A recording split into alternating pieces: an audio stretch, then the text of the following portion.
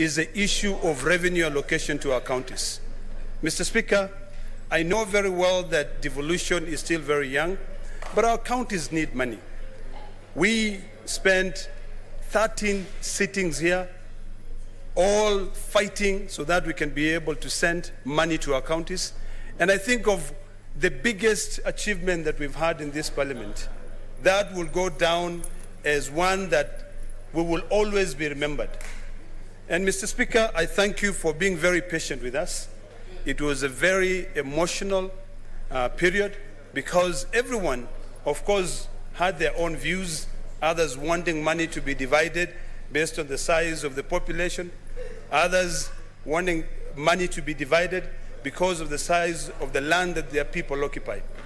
Mr. Speaker, the other very important thing that I will always remember is that when I stood next to you, one of the things that, and I remember in my maiden speech, I committed to ensure that we liberate the Mau forest.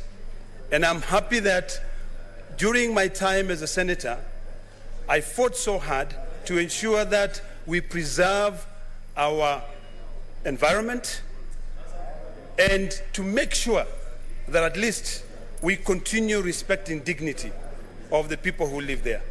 Mr. Speaker, I know that was very emotional, and I can see some of my colleagues nodding, and maybe I've given them beef so that they can be able to hit me back, but it's something that I'm very proud of. I'm proud that at least during my term as a senator, and if God is kind enough to be able to allow the people of Narok to vote me back, it is something that I shall continue to ensure that we continue preserving our forests. Because today, Mr. Speaker, the people of Transmara district, either Transmara West or Transmara East, enjoy beautiful rainfalls, and that is all courtesy of the work that we did, or the work that I did, to ensure that we protect the Mau forest.